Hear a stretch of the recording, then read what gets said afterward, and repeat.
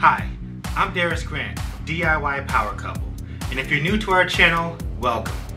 Here you'll find DIY inspirations for your next project.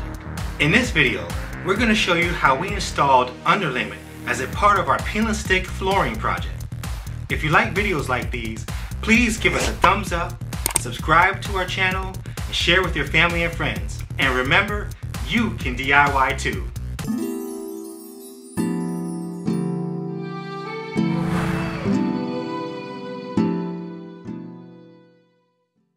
This is a picture before and a picture after it was tiled. We had to remove old flooring to get to the concrete subfloor.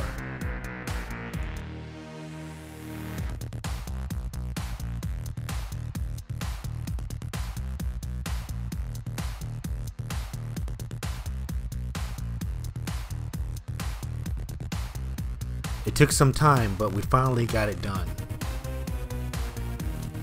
The subfloor was pretty rough, but we took off as much glue as possible. We had to figure out what type of underlayment we were going to use for this project. We decided to use Plytanium underlayment. After removing some of the planks, we still had to remove some of the nails out of the wall.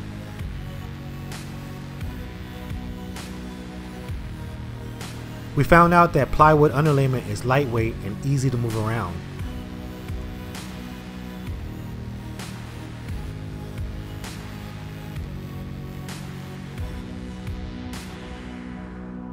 We placed the sides next to each other that we did not have to cut, which helped to give us our straight lines.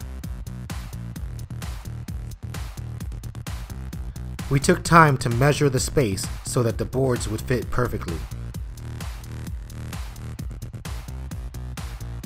Since this was my first time cutting, I tried different techniques to see which one was best. Use the handsaw for straight lines. We used the subfloor glue to adhere our underlayment to the subfloor.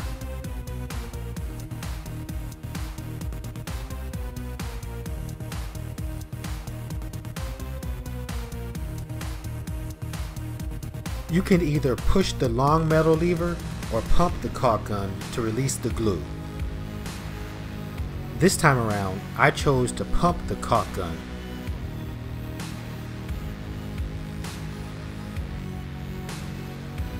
We added small pieces of underlayment in areas that were harder to reach.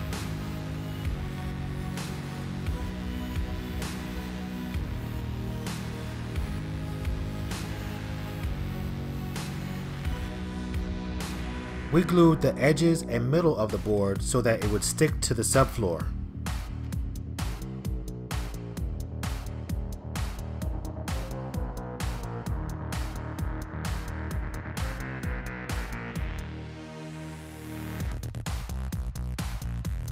We also applied pressure to the board so that it would stay flat. This is where you could use screws if you have a subfloor that is also wood.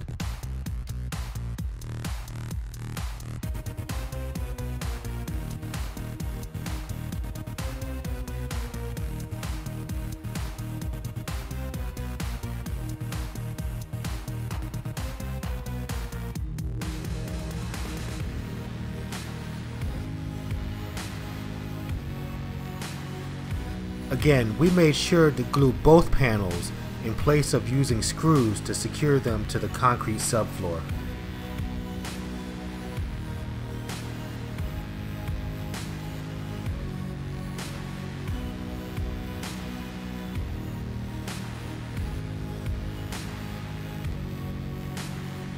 Be mindful that the glue will actually stick to your fingers. That's why I'm using gloves.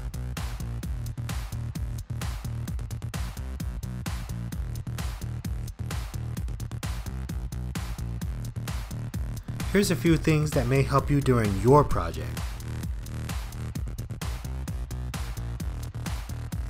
This underlayment helped us to have a seamless transition, so there was no need for a threshold.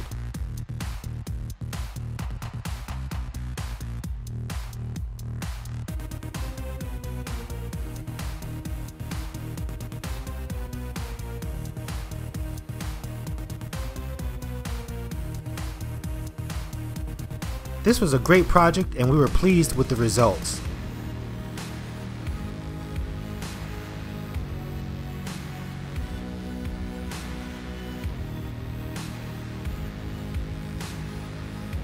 If you'd like to see more videos like these, please subscribe to our channel.